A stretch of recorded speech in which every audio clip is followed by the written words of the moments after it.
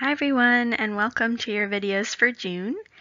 This is Mandy, and in these videos, Jeannie and I will be exploring the topic, measuring the impact of OERs. These videos will really help you later when you're putting together the evaluation part of your action plan, but more on that later. In these videos, by metrics, we mean statistics, data, counts, etc., as well as qualitative data from surveys, interviews, and focus groups. In another month's videos, we're going to talk about narrative and effective ways to communicate using stories. So why do OER metrics matter?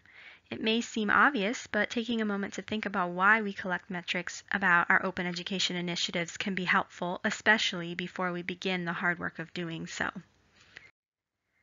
The main reason we collect data about our OER programs is because they provide evidence of the effectiveness of the program and indicators of impact.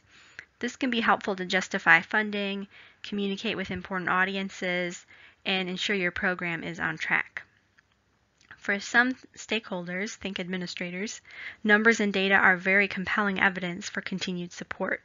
But data can also be used to convince faculty, students, even parents or alumni of how important your initiative is.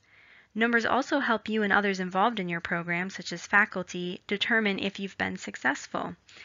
Based on the data, you may decide to change the approach that your initiative is taking.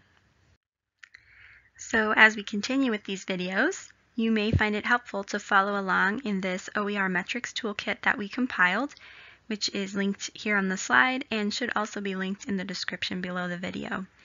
The document includes data sources, potential actions, and resources for each part of the COOP framework, which Jeannie will discuss in the next video.